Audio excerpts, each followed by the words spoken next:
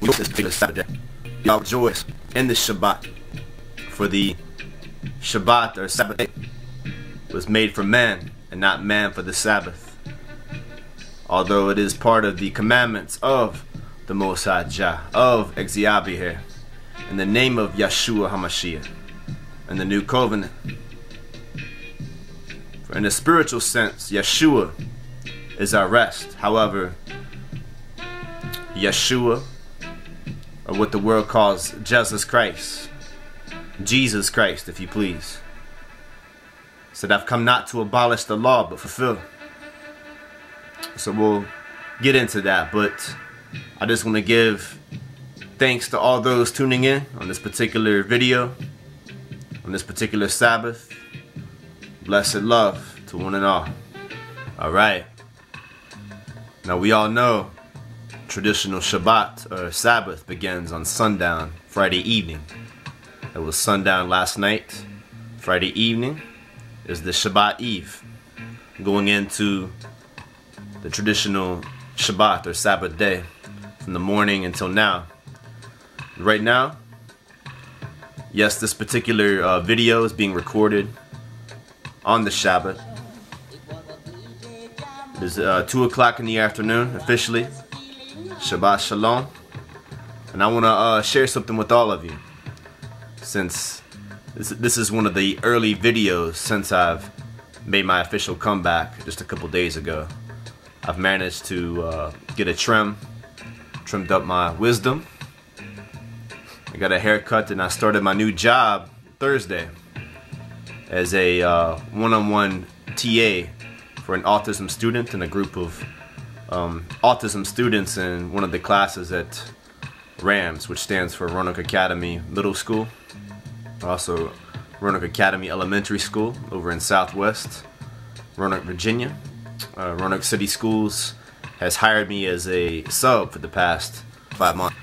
I finally got my foot in the door to be an official teaching assistant at Roanoke Academy, so I'm thankful for that. Hallelujah. RASTAFARI. Jah's been good. I have to give thanks and praise. Okay, let me get into this particular video.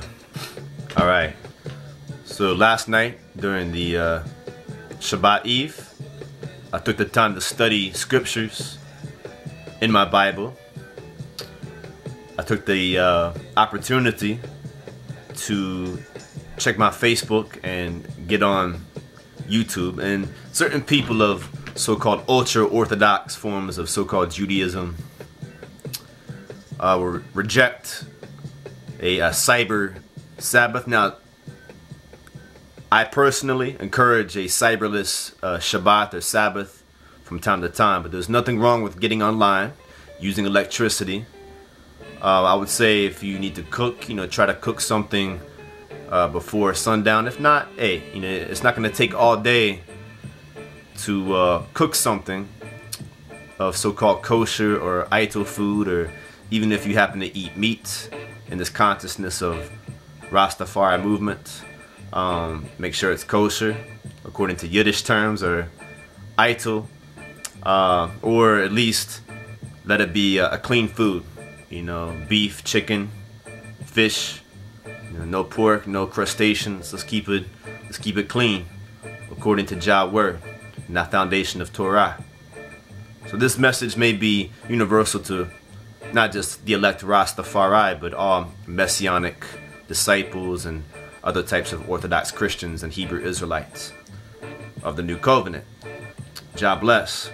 Anyways, I don't want to go off on too many different tangents.